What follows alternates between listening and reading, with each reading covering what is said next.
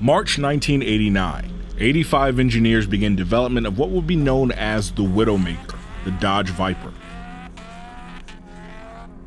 At the time, Lamborghini was owned by Chrysler and were tasked with casting an engine block to power Chrysler's rendition of the Shelby Cobra. This was a $70 million budget that was small even back then to develop a big displacement manual transmission track-focused street-legal race car that would revive the Chrysler brand, and oh, it did.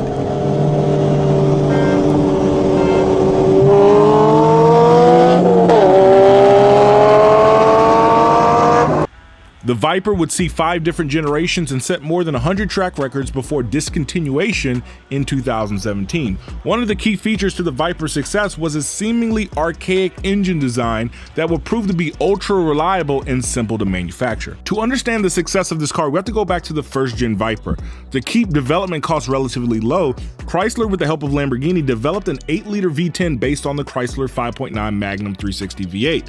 Lamborghini's expertise with aluminum helped shed 150 pounds over a cast iron block equivalent. In comparison to the Dodge Ram V10, the Viper had a higher compression ratio, dual throttle bodies, and a cross-ram intake, lightweight forged internals with a higher rev limit, ultimately producing 400 horsepower and a diesel-like 450 pound-feet of torque on 89 octane fuel.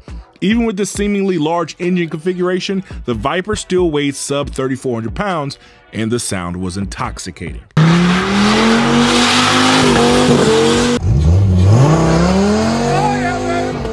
In 1996, a new trim called the Viper GTS was introduced. This was a coupe version with more amenities like AC and airbags and also more horsepower. The V10 retained the same 4-inch bore and 3.88-inch stroke, but compression was bumped to 9.6 to 1 with the redesigned piston. The camshaft was revised with more duration on the intake loads for added cylinder head flow. One of the most recognizable changes was that they ditched the side pipes for a rear exit exhaust, which reduced back pressure and added 15 horsepower on top of the non-GTS cars. Since the Vipers have factory forged pistons, the aftermarket started to experiment with the idea of boosting them, and the true potential of the Viper platform was revealed.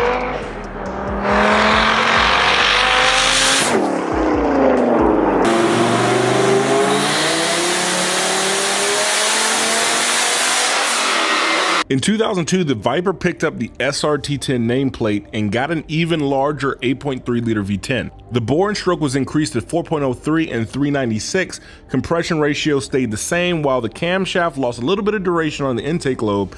Even with the slightly milder camshaft, power bumped to 500 horsepower and 525 torque since the new cylinder heads flowed extremely well. Also, the engine alone shaved 200 pounds over the Gen 1 with a much lighter aluminum casting and new intake design. What went away was these engines were no longer forged, rather having hypereutectic pistons with a thinner top ringland, which made for excellent naturally aspirated power, but was questionable when adding boost to the equation.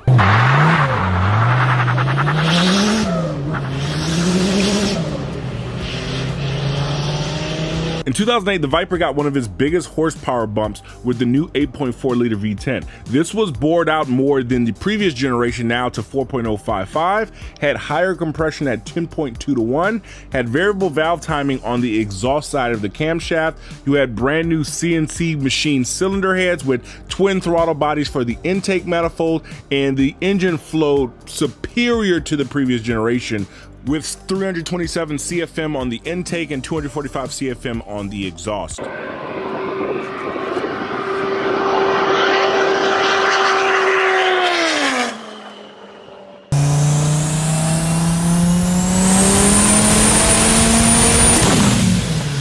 In 2010, the Viper would take a 2-year hiatus and then fully redesign from the ground up for the 5th generation for 2013. This carried over the 8.4-liter V10, but with a revised camshaft with more intake duration for top-end power, a composite intake manifold that saved weight over the prior aluminum, and the return of factory-forged Molle pistons. This would create some of the highest horsepower street-driven cars on the planet with the help of 2 turbos.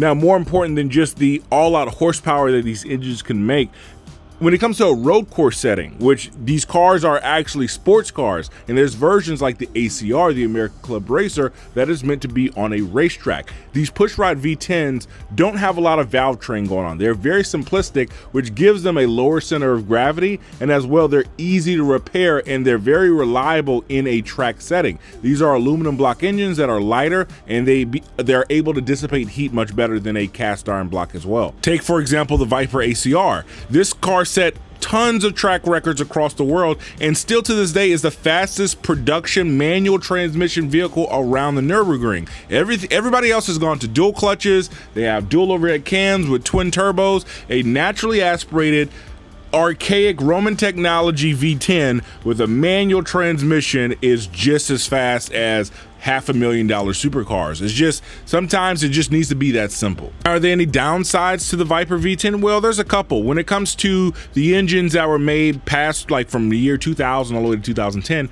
they don't come factored with forged pistons like the older engines do. So if you want to buy one of those engines and instantly boost them, you're going to be limited to the amount of power you can add into those solely based off of the design of the piston, just like the 392 Hemis, the 6.1 Hemis, and such. That similar design where they make very good naturally aspirated horsepower, but not necessarily are they're ready for boost. They have a very tight ring gap where you add boost, you add more heat, that ring gap gets way too tight, and then it catches inside the cylinder wall and breaks the piston. Now, Vipers are still relatively simple, but when things do break, there is the Viper tax. There's a Corvette tax on anything when it comes to Corvettes, and there's definitely a Viper tax on pretty much some of the most basic stuff there. You're owning a $50,000 to $150,000 car, depending on the earlier models to the newer Gen 5s.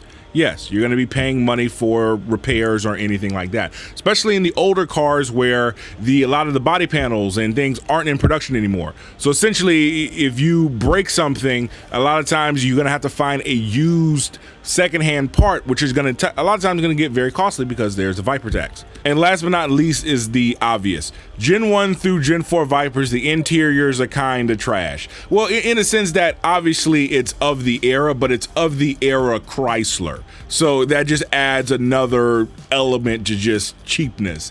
But the Gen 5 Viper did a very good job. Even by today's standards, you look at a Gen 5 Viper interior, you're like, hey, this is freaking nice. Leather stitched everywhere, nice infotainment system, digital dash. Yeah, the Gen 5 Viper really solved that issue. But if you want to get into a Gen 5 Viper right now in this economy, it's a six-figure car.